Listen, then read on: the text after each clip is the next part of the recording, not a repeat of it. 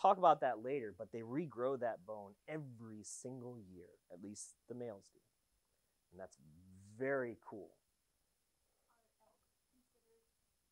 Yep, they're called cervids, which is deer critters, right? Moose, elk, rangifer. So I'd call them in scientific names. That's the caribou or the reindeer, all the same thing. And then the giraffe horn, which we actually have a bull giraffe skull in the collection, which I don't move because it's huge. That's straight bone as well, with just a skin sheath. Okay, so a variety of different things, different fancy things that many mammals put on top of their heads. Right? Antlers, straight up bone. Often regrow seasonally. I'm getting ahead of myself. That's fine. What is that? Shedding. It's peeling. But what is peeling? Looks like that deer is just like a horrible deer. It's velvet. Okay. So it's velvet. What's velvet? It's skin. Now it's what we call highly vascularized skin. What's that mean? Blood flow, right? So that skin and hair has a ton of veins, arteries, and capillaries stringing through it. It's just full, and that's why it feels so spongy if you ever feel it. It's very spongy and it's not dense. It's because there's so much blood flowing through it. And that's why as they shed it, their antlers turn red because there's just a bunch of blood flowing through it. The antlers are very hard. That's bone. But then the skin, the velvet that covers it, gets shed off. Okay, why would they want a bunch of blood on their antlers? Yeah. What were you saying? Yeah. Yeah, so blood gets shuttled around our body. What does our blood do? Oxygen delivery, keeps you on your feet. It provides a lot of really important proteins and sugars and all that stuff. So when you want to grow a bunch of bone, I mean, that's more bone than your femur every single year. Can you grow a femur every year? No. So they essentially cover that area in blood so they can get all of that good protein, all of that important stuff up to that area, which allows it to grow faster. And then once they're done growing, it gets really itchy. And so that's where you get deer scrapes on a tree because it's really itchy and they're trying to get it off. Yeah, essentially. Right? So that's just really impressive. And then when you think about some of the really big bucks or the moose, which I need a moose antler because I have an elk in there. Again, I didn't bring it. But that's so much bone that they grow every single year. It's very impressive. Right? Another really cool thing about mammals is that they have very diverse teeth. Mammals are some of the only animals in the world that have different types of teeth.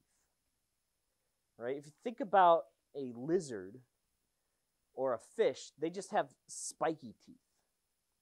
Right? Almost like pins. But when you think about a mammal, what kind of teeth do mammals have? Yeah, it depends on the mammal. What about us? Incisors, molars, canines, right? Although our canines aren't nearly as vampiric as would be cool. Right? So we have a variety of different types of teeth, and other animals, other vertebrates, don't. The first type of tooth that made mammals just really good at what they did and helped mammals just outcompete a lot of the other critters are what we call tribosphenic molars. And that's a fancy word for the molars have 3 cusps, 3 points. If you feel your molars, maybe don't do it because we'll all have fingers, hands in our mouths. There's 4 cusps. In this case, it's 3. Right? And then the therians evolved to add an extra cusp, which makes our 4 cusp molars, which is what we have. Right? 1, 2, 3, 4. But the tribosphenic molars are really cool because not only did they have 3 prongs, 1, 2, 3, they also had this weird extra like projection off the side. It's almost like another molar on that molar. And then you had an upper molar that came down and actually contacted this top and put a point down to this bottom. And I have some actual examples of those later or in my office. But essentially what that allowed is it allowed one of the prongs to crush and then other prongs to actually act like scissors and shear right there. So not only could they crush vegetation, they can also shear flesh with the same chew, with the same bite. That's really cool. Just having that diversity in teeth let mammals essentially be really good omnivores versus the reptiles, which just have those pokey needle-like teeth. They could only be carnivores. Now we can start eating a variety of different things, making mammals very good at what they do, making them outcompete others, which is what they did. Okay? Right, shearing and crushing at the same time. That was just for the tribosphenic, right? Once we got our 4th cusp, we were pretty much just crushing with our molars. But then we had our canines and other things that helped. Exactly. Now, there's also a thing called the carnassial shears, which is kind of one of the things that we got after we got rid of our tribosphenic molars. And these are super cool. Oh, I forgot. I use my laser pointer in a lot of different things. These are your carnassial shears. How many people have dogs? What do they do when you give them a very hard thing to chew, like a deer antler or a Kong ball or something like that? They chew it at the very back of their mouths, right? They put it way back there and they're using their carnassial shears, right? And that's a picture of one of the biggest carnassial shears that we have. And this is that skull, which is a hyena skull. This is a spotted hyena. It's this top one right there and that bottom one right there. And this is for shearing bone.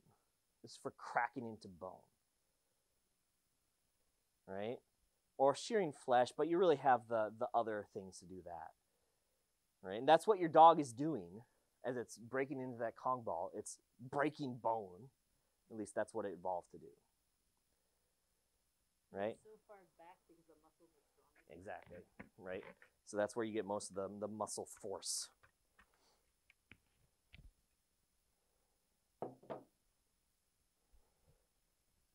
I always lose my pointer. Where did I put it?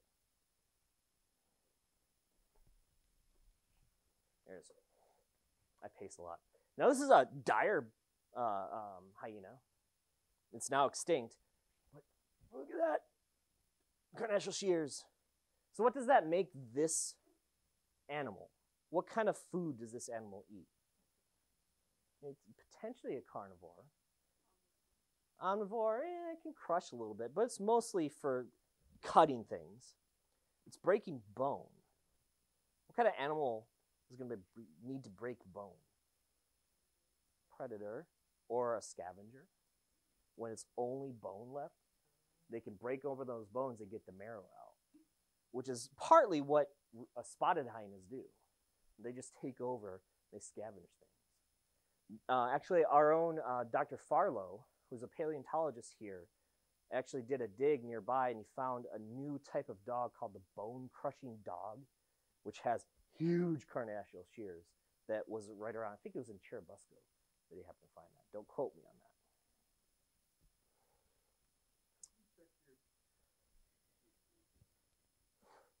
Looks like it. Okay, so that's what makes a mammal a mammal. It's got milk, mammal milk, mammary milk. It's got hair, and that hair can be crazy. There's a bunch of different types of hairs. And it's got different types of teeth. And that is very much mammalian. Okay? Now we can go into the different types of mammals. And we can compare and contrast them. So the first thing we're going to do is we're going to compare our non-therians to our therians.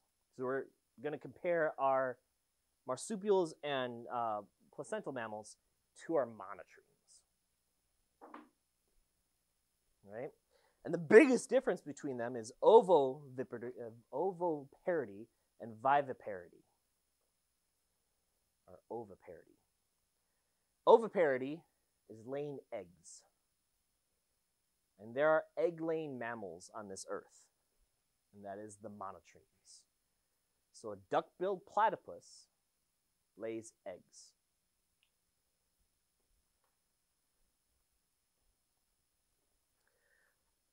Another type, which I don't think we get to, another type of monotreme is this guy. I had to buy a realistic stuffed animal because there's no way I'm going to actually get a real thing.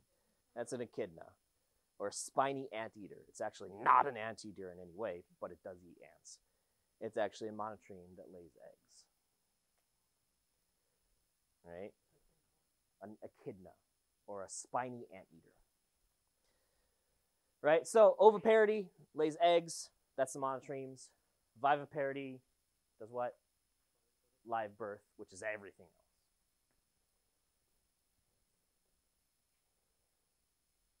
There's also a reorganization of the pectoral girdle, the shoulders and things around here, the pecs. Right? And so the difference between the monotremes and the eutherians, and therians in general, is that the therians changed the skeleton around this pectoral girdle. Right? They lost the coracoid and the interclavicle bones, which are shoulder bones. We only have one shoulder bone left, the scapula. So the monotremes have 3 shoulder bones. We have 1.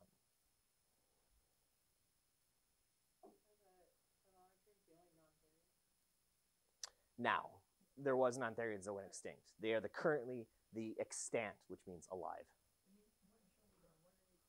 Yep. And we also developed what's called a muscular sling, right? And that's just a whole bunch of muscles that attach our shoulder blades and other things like our appendages to our vertebra, our vertebral column. The monotremes have those 3 shoulder blades, and they're all physically attached to the vertebral column. So the therians, the marsupials and the eutherians, they lost 2 bones and they disattached their shoulders from their vertebral column, and it just held there with muscles. That's weird. Our shoulders and our appendages aren't actually attached, physically attached to our spinal cord, our spinal column. All right? The muscular sling is really good at shock absorbing. It's a bunch of muscles, so if a cat lands on its feet, there's a bunch of muscle to essentially shock absorb all of that force so it doesn't go straight to their backbone. If you threw an echidna and it lands on the feet, it's going to break its spinal cord. It's not good. All right? So this is the difference here. Here's the echidna, and here is a possum. Echidna looks like it's got football pads on, right?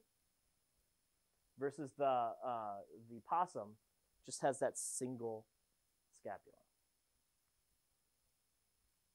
All right, let's do something that I do with my students.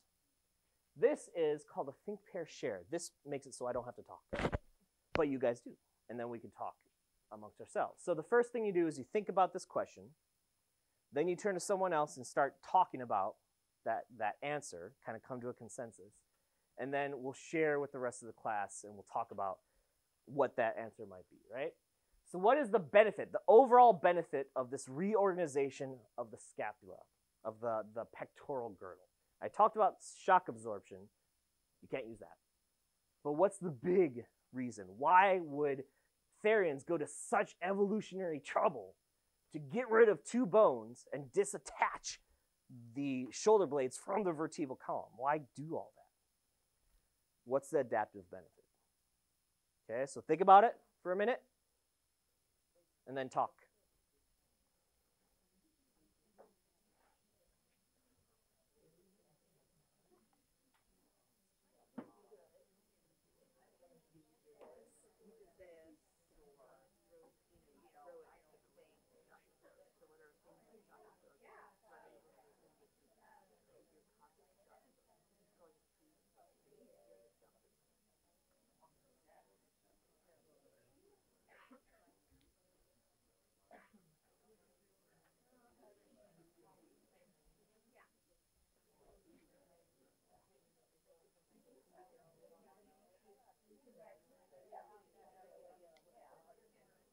One, two.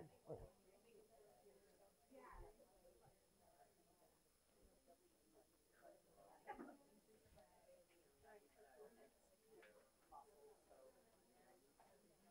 No, I'll send my kid around. They're so weird.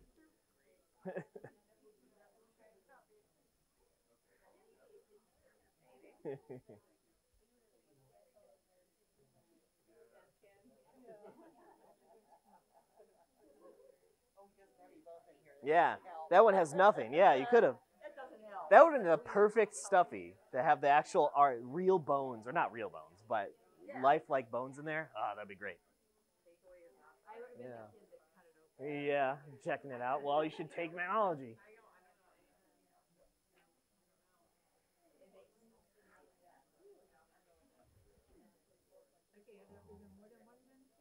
There could be a bunch, right? There's one major one, but if you guys come up with other things that sound right, I'm not going to say no. That's one thing about evolution, is that there can be multiple benefits for each adaptation. All right. Let's rein it back in, and then we can all talk together. So what did we come up with? What is the benefit for doing all of this evolutionary work? Agility, how so?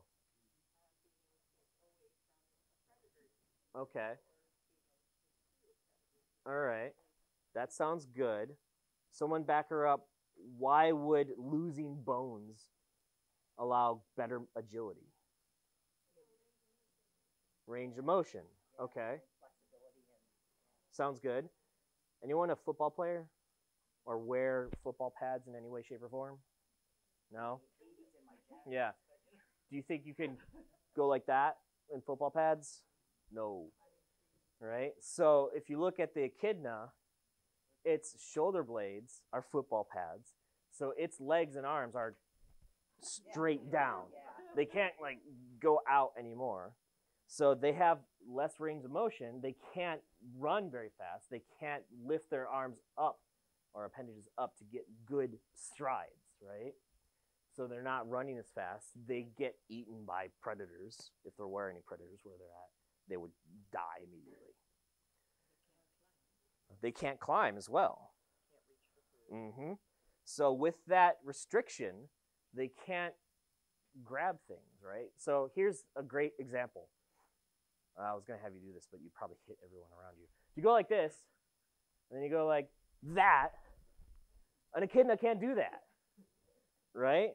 So if you're thinking about something climbing trees, like an opossum, it can only do that because it has 2 less bones, and its bones are disarticulated from the vertebral column, right? So that allowed for more agility, more range of motion, which allowed us to access the trees. It allowed us to run faster, and by running faster, we can now hunt better.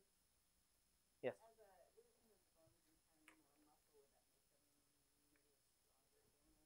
Definitely.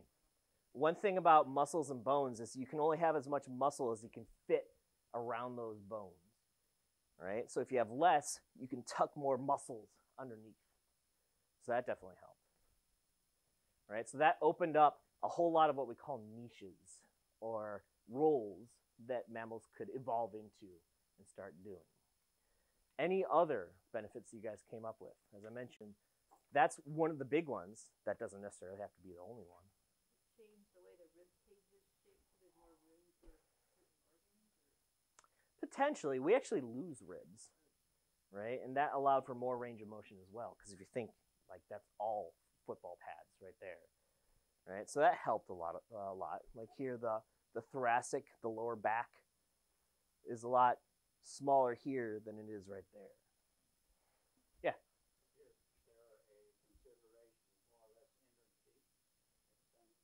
Energy expenditure. Yeah. So if these guys wanted to run faster, they're going to use a heck of a lot more energy than these guys would, because they can, just having longer legs allows them to move faster and not spend as much energy.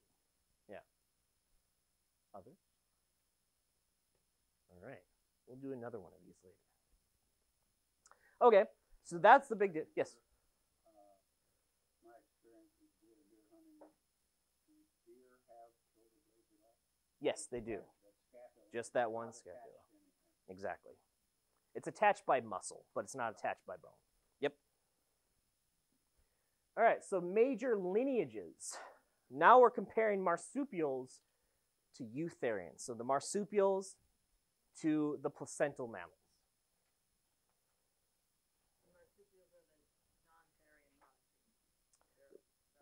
The marsupials are still therians, right?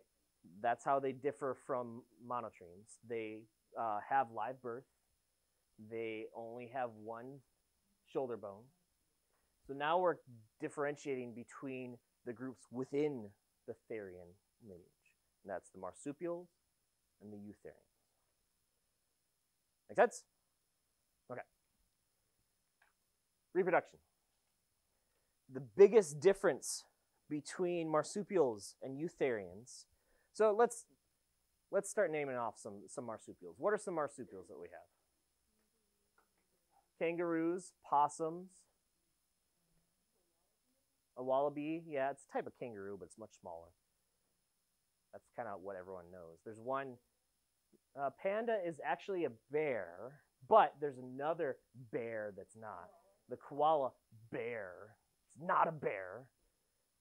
It's also just weird. Anyway, and they can be vicious.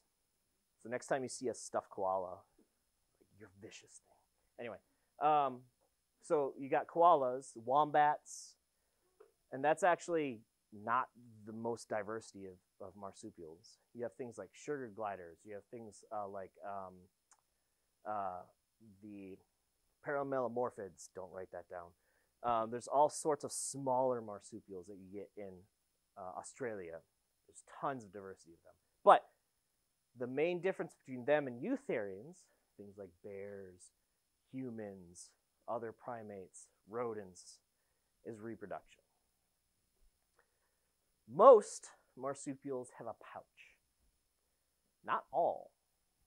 There are some marsupials that do not have a pouch. They are the exception to the rule. Like a koala, right? Our opossum, which we'll talk about later, does have a pouch, but it actually opens to the side or some other angle. It's kind of weird. It's not like this. Yeah, exactly. So these guys have a pouch, and that allows them to do some really cool stuff with reproduction, right? So what happens here is the kangaroo, like the red kangaroo, which is the master of reproduction, is that they will give birth to what we call a neonate, which is like a 1-inch long baby. It's like a 1 inch. That neonate then crawls up to the pouch, falls down in, and at the bottom of that pouch are nipples. It'll then chomp onto that nipple, and then the nipple will enlarge and essentially just make that connection, and it'll hang out there drinking milk for a couple of months. At the same time, that mother will have a joey in the pouch with that neonate, and a joey out of the pouch. So it can have 3 different age groups of offspring going at the same exact time. Once that joey goes out of the pouch and is just hanging around the mother, the neonate is then the joey in the pouch, and it gives birth to another neonate. And it keeps going and going and going. Yeah. So the biggest difference between these guys and eutherians is the amount of time they spend in utero. The amount of time of gestation, so within the womb. For the marsupials, it's nothing. A little bit of gestation time, a little bit of time in the womb, and then whoop, out. Much more time drinking milk. That's the big thing. Marsupial babies drink milk for much longer than eutherians. Nope. It's as you get bigger in size, they spend more time drinking milk. But if there was a marsupial our size, they're going to drink milk for much longer than human babies. Potentially, yeah. The red kangaroos can get pretty big, and they won't be for years, but so I guess we're a little bit of the exception. And humans are just weird. Could be about a year, or maybe even more. Well, they'll go in and out once they get better. Yep, the joey out of the pouch never goes back in. It's kicked out. All right. Another thing that differentiates marsupials from eutherians is that marsupials have an epipubic bone, which is kind of a reptilian trait. It's these little spurs that come off of the pelvis. We don't know what they're for. They're just there. They might be vestigial, meaning they used to have a function, but now there's just no function. They're just there. But that's useful for us because if we happen to find a skeleton, if there's epipubic bones on there, we instantly know that it's a possum. It's a marsupial. Dental formula. This is how we ID the diversity in teeth, as we count teeth. Right? It's reported for only one side of the jaw. So if you take your jaw, you put your hand right there, dental formula is only recorded for one side. Right? So right there on that side. Right? And it's reported for upper